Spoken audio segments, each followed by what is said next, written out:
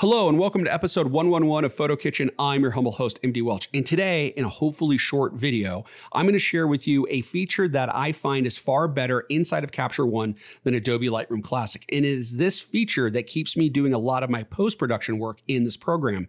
And just a little bit of a preview, it is a very petty, small, minute feature, but it does have a lot of impact. Now, I have both applications open and I have the same image open in both applications, but they look different. They've both been edited. I've removed things. If I do my before and after inside of Lightroom Classic, you could see I've removed some fence posts. I've done some contrast work, some saturation work, and I have done something called color grading.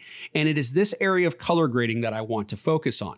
Both applications do color grading. And if you're not sure what color grading is, it is just a way to establish color to lightness, darkness, or what is technically called tonal values or contrast as well. So for the color grading panel inside of Lightroom Classic, for the shadows, I've done a green to the dark areas. For midtones, I've done an orange. And for the light areas, I have done a yellow.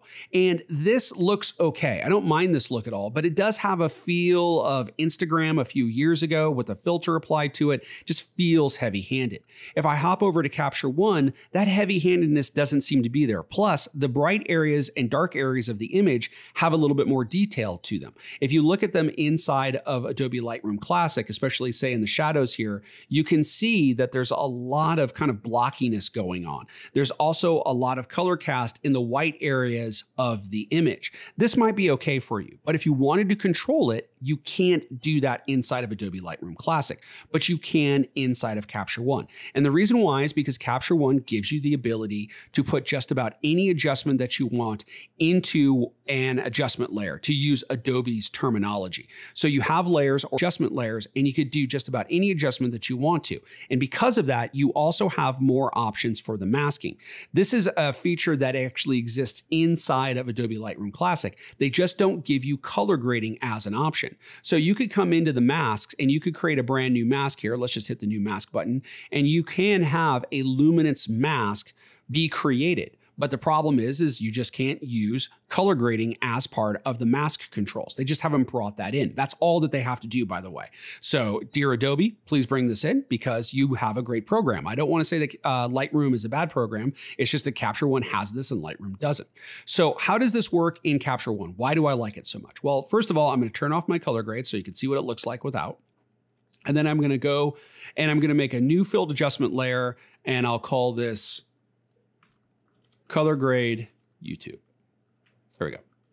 And then I'll come into the color balance panel, not named all that well, and I will go ahead and establish similar values here. One thing to point out as I'm doing this, Capture One doesn't give you numeric values or a range for these settings. So you don't have a way to know exactly where this is.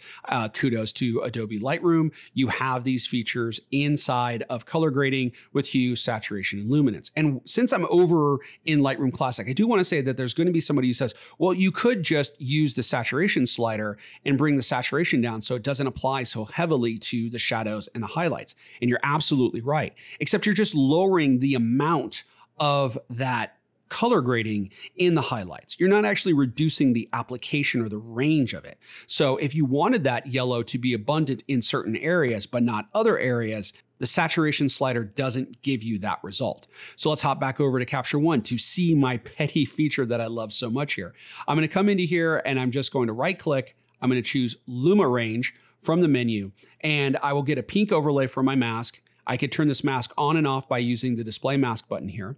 There is a radius and sensitivity slider, not really applicable for our needs here, but the range up here is. The range and fall off just determine when the application of the mask starts and ends. What I want to do here is I want to actually have the mask not start and end at the extremes, which is the fall off. 0 is pure black, 255 is pure white.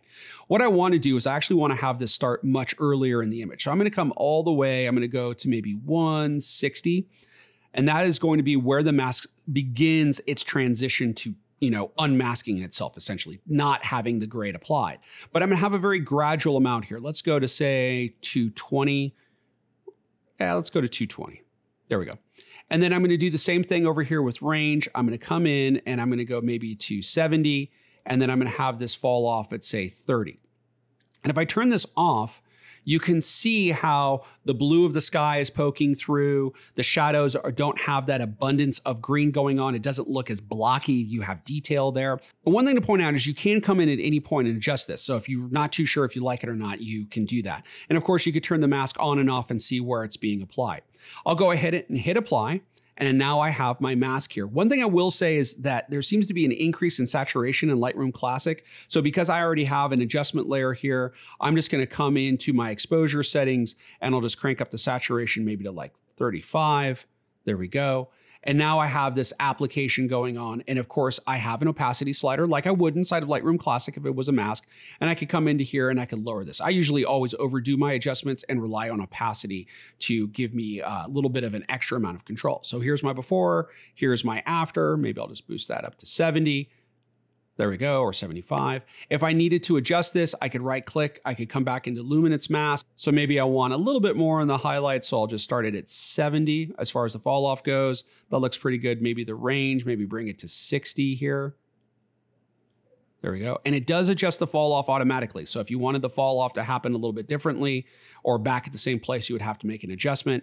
We'll go ahead and click apply. Both programs give you the ability to come in, non-destructive editing, make all the changes that you want to. But it is this layer, it is this luminance masking that I have in Capture One that I don't have yet inside of Adobe Lightroom Classic that makes it the application of choice when I am doing color grading. I just feel I get a better result. I feel that it's not as heavy-handed. I feel it has a better intention and purpose. It doesn't look like an Instagram filter. I hope you've enjoyed this video. I hope it was quick enough. If so, please hit that like button. Please hit that subscribe button if you haven't already done so. And share this with anybody who's doing any sort of post-production or debating between these two applications. Again, I like them both, but this little thing inside of Capture One keeps me coming back for more. So until next time, I'm MD Welch, wishing you all the best from PhotoKitchen.